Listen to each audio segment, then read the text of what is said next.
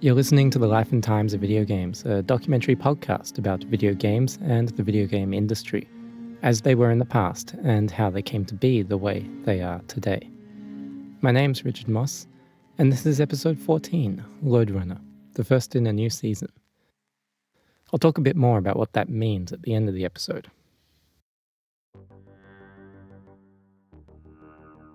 Doug Smith was a student and part-time computer center consultant at the University of Washington in 1982 when he came upon a game development project for the VAX-11 minicomputer called Kong. It was primarily the work of James Bratsanos, who'd created an earlier version of it for the Commodore PET the previous year at high school. A prototype, if you will, that he called Suicide. Now, James didn't often play games. He liked to code, to devise the methods by which magic could happen on a screen. He hadn't even played the game that inspired Kong, or Suicide, which isn't much of a surprise given how different these prototypes were to that game. You see, Suicide took its cue from an excited but kind of vague description a friend had given James of the Donkey Kong arcade game. As such, it was reminiscent of something you might have heard about Donkey Kong 4th or 5th hand, like from a friend who had heard about it from a friend of theirs who had watched somebody else play for 10 minutes, which is to say recognizable only to the barest of degrees, comparable only if you squint at it for a few seconds and then walk away.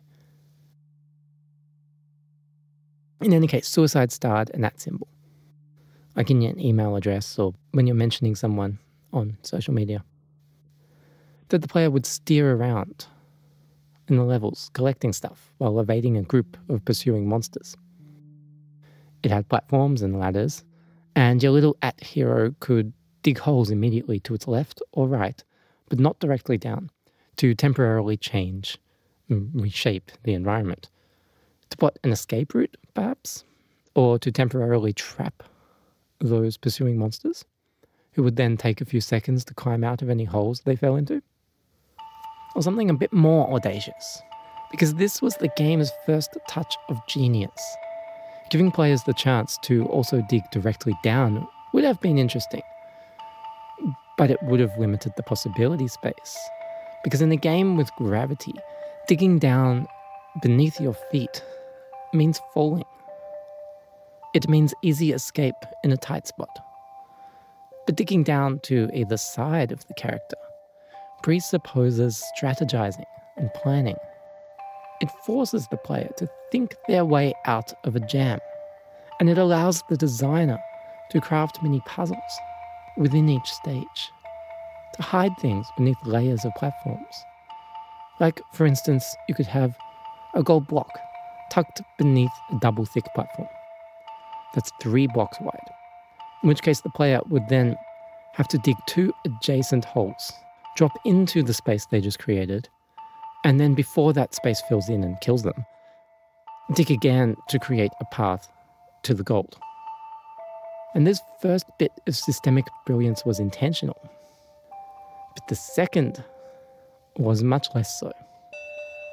Each time the computer ticked through another processing cycle, the game would loop through all the objects in the level, one after another, and adjust the paths taken by the monsters, who always tried to follow the shortest route to reach the player, and so would only move somewhere if it meant closing the distance between them. This was a simple choice from a programming standpoint, but it fundamentally affected the game's design. James's algorithmic approach imbued the monsters with an illusion of intelligence. Where other games of the era would set their enemies on predefined paths, or move them according to behavioral patterns, also predefined, here they seemed to ponder, to scheme about how to best catch their prey. Occasionally they might stop and stand still. Sometimes, like when the player dropped down a big distance, they'd radically change their path and snap off in a different direction, their movement filled with a new sense of purpose. This philosophy to the monster AI would stick with the game as it moved from prototype to prototype, system to system, on the way to its first commercial release. And we'll touch on this again later. But first, let's finish the story of how the game was made.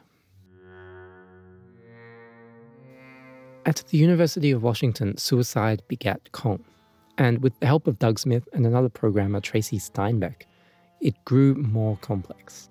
They experimented with new ideas like projectiles and mines and shields, things like that. But still, it was an ASCII game. Platforms as solid block characters, bad guys as that symbol used to denote a paragraph break. If you've never seen it, it's like a backwards P with a double line on the vertical stroke. Most people thought that they looked like cobras, so the monsters became known as snakes. Nothing was animated as such. Rather, the characters, and literally characters, just kind of bounced around the screen, appearing and reappearing in different places as the play state refreshed. It was a popular game. Students at the university could boot it up by loading a program called Graph and entering a secret password into the function prompt. Because as at most universities at the time, and as it had been for the past 10 to 15 years of people making games on mainframes and minicomputers, the University of Washington frowned upon the use of its precious computing resources to play games.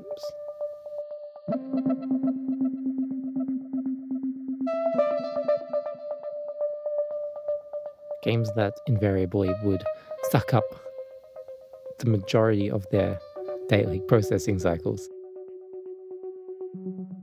Sometimes Doug's 8-year-old nephew would come in and help to playtest Kong. One day, this nephew asked why couldn't they put it on a floppy disk and play the game on an Apple II? Not an unreasonable question. And the fact is that was basically impossible. The game was written in a language that the Apple II couldn't easily understand, for a system that was completely unrelated to the Apple II, and which had no floppy drive. But after some cajoling, Doug decided he'd rewrite Kong in 6502 assembly language on a borrowed Apple II. He called this version Minor. The full details of what happened next are now lost to time, but there are some things we do know. The first of these is that Doug's friend Mark Ledbury, who owned that borrowed Apple II, later encouraged him to finish making the game. The second is that James Bratsanos didn't keep working on the game. His involvement ended here, partly because he didn't know 6502 assembly language, but also because Doug was so strong-headed that once he made the decision to carry on, there was nothing that would stop him. And so, in a sense, James was simply left behind by the sheer pace of Doug's work. Once he'd finished his new version, Doug submitted Minor to publisher Broderbund. They turned him down. The graphics were too simple, they said.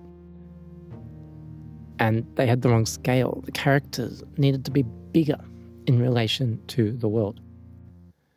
Doug wasn't about to give up, though. He borrowed $800 or maybe $1,000 to buy a color monitor and a joystick, and then he set to work improving the controls and redoing the graphics and animation. Now Minor took on the familiar Lode Runner look, more or less. An all-white, faceless stick figure hero, the sprite copied from popular Apple II game Choplifter, but hand-animated by Doug himself, so that he could get the little details right with the way that little guy planted his foot on the ground when he wasn't moving. And the coloured shirt faceless bad guys that pursue him, which were basically the same sprite, just different colour. And then small rectangular blocks for gold, and the floors either in a brick pattern, if you can dig through them, or a solid block of colour if you can't. He also had each level begin frozen in place. Nothing moving, no body moving, until the player acted for the first time. And this was another clever move, because Minor was not a run-of-the-mill action platformer. And this change would ensure that it got received as the strategy puzzler it was meant to be. A game that's not about killing bad guys or getting from one end of a level to the other, but rather about plotting optimal routes to collect all the gold on the screen and then escape without ever being captured. Sort of a Pac-Man with gravity and shovels. Coming up on Christmas 1982, Doug resubmitted his game to Broderbund and to 3 other publishers. One of them offered him $100,000 as a flat fee for total rights to sell the game commercially, sans any royalties. Broderbund offered a $10,000 advance plus 23% royalties on gross sales, conditional on him making additional improvements to the game. He accepted Broderbund's offer. They would do the sound effects for him, but he needed to think up a new name, polish the animation, which at that moment looked more like ice skating than running, and deliver the 150 screens he'd promised in his pitch. Now, at this point, Doug had mustered around 30 screens by himself. And he could not possibly come up with 120 more. He simply was not creative enough as a designer. So he got his nephew and the kids in the neighborhood to come over and play around with the screen editor to dream up whatever crazy things that they could come up with. He promised to pay them for each screen that made it into the released game. And he also paid James Bratsanos $1,500 for his role in the development of the prototype versions. And meanwhile, Broderbund paid one of their in-house programmers, Dane Bigham, to create a Commodore 64 conversion. By mid-1983, they were done. Miner made its final name change to Lode Runner in reference to a story they'd cooked up about your white stick figure being a galactic commando racing through 150 treasury rooms of the oppressive bungling empire to reclaim excessive fast food taxes in the name of the people, or something like that. Broderbund shipped the game a short time later for Apple II, Commodore 64, and Atari 8-bit computers. Then soon after that, also for various Japanese systems. Over the next several years, Lode Runner would find its way onto the Nintendo Entertainment System / Famicom, around 20 home computer systems, and even an arcade machine, which made it the first commercial home computer release to be adapted for arcades, instead of the other way around, which happened all the time. It was an immediate success across all these versions, both critically and commercially. Broderbund had told Doug at the beginning that they'd be happy to sell 10,000 copies of the game in its lifetime. They passed 1 million in 14 months. Ended up with around 2 million on the Nintendo Famicom alone and 300,000 or so on the Apple II, many hundreds of thousands or millions more on other systems. In Japan especially, the game climbed quickly to the top of the pile. It was available on nearly every gaming and home computer system in the country within a year, and adored by millions. Broderbund's own company newsletter touched on the phenomenon in the autumn of 1985, in a piece about a Lode Runner tournament involving 50 of Japan's best players, who competed on a giant Sony screen. I mean giant even by today's standards, 86 feet wide, at the Tokyo Expo 85. A local TV station even asked Doug to test his mettle against the kids in the tournament, 2 of whom were able to outscore him in a 3-minute race to get as far as possible in the game. Western magazine reviewers were no less extolling of Lode Runner. Soft Talk magazine praised its crisp, charming look and the way it layered its challenges across the 150 increasingly diabolical screens. And also they praised another forward-thinking design decision, the option to give yourself extra lives, or to jump to whatever level you like, whenever you like, provided you're not trying to get a new high score record. And I guess Soft Talk's readers agreed, because they went on to vote Lode Runner their most popular Apple program for 2 consecutive years. Electronic Games, meanwhile, described the Lode Runner as the thinking gamer's climbing contest for its reliance not only on good dexterity but also smart strategic analysis.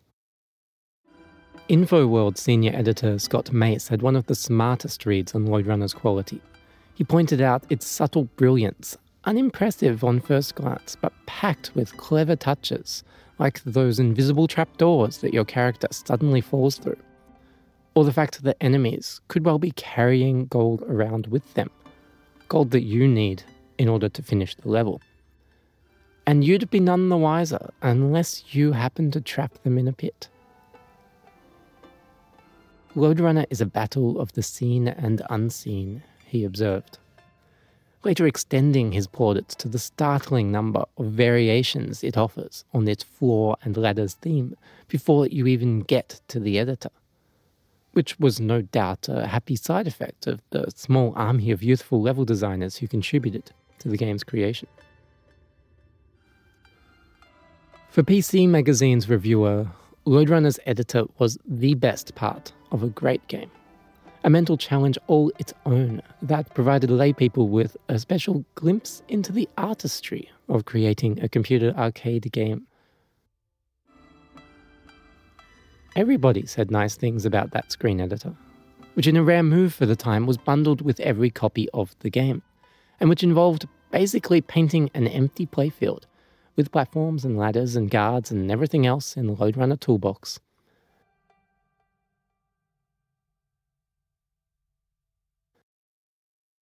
It was magnificent, this idea that you could make your own screens at the flicker of a few keys to extend the game as far as your imagination would allow. Brudeband recognized this and they took full advantage.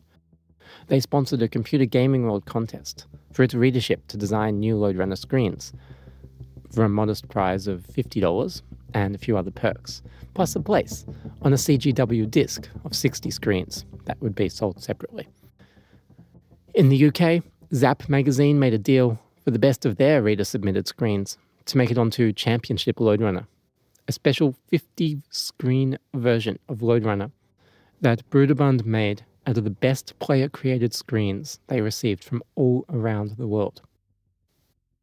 Additional Lode Runner games came thick and fast, as you'd expect for a hit game, although the original continued to be the main seller. Programmer Josh Scholar got to make the first attempt at a 3D spin-off with the isometric Lode Runner's Rescue, which mixed Lode Runner with popular Atari game Crystal Castles. Japan got most of the sequels, all minor, most of which didn't appear anywhere else. They were level sets essentially, with the occasional new feature or two, but they came out as standalone things across a whole bunch of different platforms. And Amiga fans who never got their own official conversion just went and made a few of their own. The rights reverted back to Doug in 1993, which is probably why a full, proper follow-up sequel came in 94 with The Legend Returns, which had Dane Bigham returning as level director and an art team on board to complete an elaborate redo of the graphics. No more little white stick figure. The main guy had colours and clothes and everything. Plus they put a design team to work, adding several new elements like a jackhammer and a pickaxe and a few new block types. Then in 95 there was a not-so-great online multiplayer version, and a few years later the series tried 3D again, both on personal computers and on the Nintendo 64, separate games, to modest success. The computer one was better than the console one. In 2005, Doug finally decided to sell off the rights entirely. He wanted to put it behind him after 22 years with the franchise. He once said that he'd worked only 5 years out of those 22. Time that he put into a mix of business deals for more Lode Runner games, programming gigs, design roles on some of those Lode Runner sequels, and top-level production on both the English-language version of Secret of Mana, a Super Nintendo role-playing game, as well as Squaresoft's only American-made RPG, Secret of Evermore. The other 17 years, the ones he decided to take off, he apparently spent living it up with fast cars, fast boats, fancy houses, wives, and travel, just enjoying the millions of dollars that he made from royalties. The Lode Runner publishing rights ended up in the hands of Spelunker HD publisher Tozai, which has been admirably controlled in its exploitation of nostalgia for that original game. I hope in recognition of the fine balancing act between appreciating and ruining an all-time classic. Because that's what Lode Runner is, an all-time classic. It's one of the greatest games ever. A masterpiece in finely tuned imperfection. Just polished enough to look fluid and feel fantastic, but also just rough enough to have quirks that you can play with. The accidental humanity of the enemies, the fast and slow strategy of digging holes, the immense possibility space of the level editor, the demonstration of that possibility space by its 150 included levels, its elegant, exquisitely crafted systems, made in the same recursive fashion in which they worked. Lode Runner was, and I think still is, the consummate arcade puzzler. A work of interactive art that showed us why the decline of the arcades wouldn't be all that bad. Because now you had games like this, and like Pinball Construction Set from EA. Games that make it clear that at home you could not just beat a game, not just master it, but you could explore it, break it, extend it, ponder over it, and reshape it into the game you wished it would be.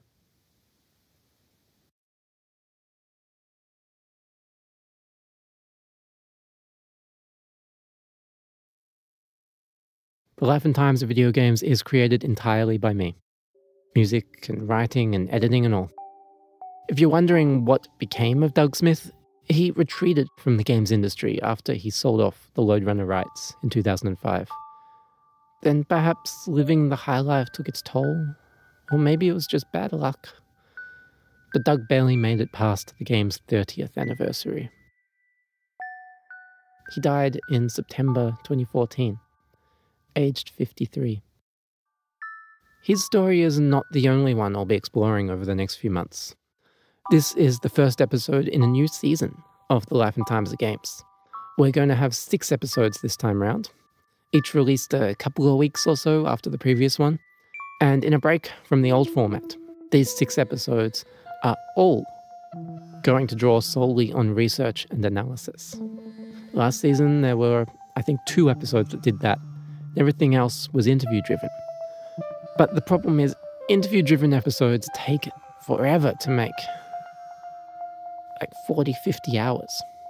And the show simply doesn't earn enough money to justify that effort right now. So I'm trying this style out for a bit. Something a bit less time-intensive, but I hope still really interesting. And then we'll take another look at the options after this Runner 6. In the meantime, if you like what I'm doing here, I'd appreciate your support. You can help by sharing your favorite episodes with friends and on social media, by leaving a review in your preferred podcast app, or by making a donation. I accept one-off donations via paypal.me/mossrc and monthly recurring donations on Patreon at lifeandtimes.games/Patreon. That's Patreon.